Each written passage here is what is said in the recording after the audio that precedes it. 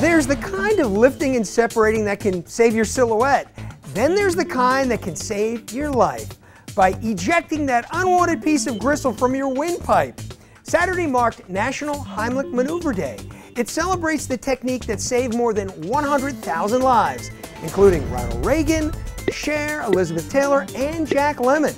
Ariel Wessler examines the doctor's breakthrough contribution.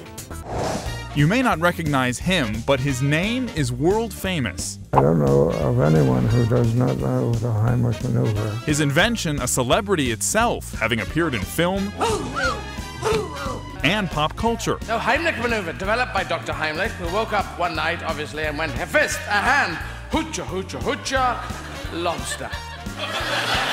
How many of you know the Heimlich Maneuver? Dr. Henry Heimlich, a chest surgeon from Cincinnati, first developed the life-saving procedure in 1974 after reading about several choking deaths. It replaced the back slap as the main response for choking. Here's how it works. First, you'd stand behind me, wrap your arms around my waist.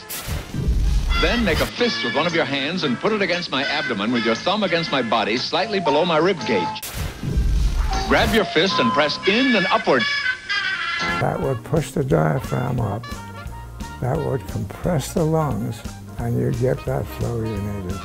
Of course, you don't have to be a superhero. The basic practice has become so widespread, partly because anyone can do it. We have had young children save other children.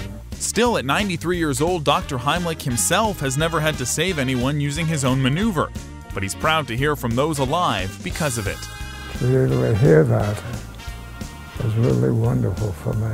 For The List, someone's life may depend on it. I'm Ariel Wessler.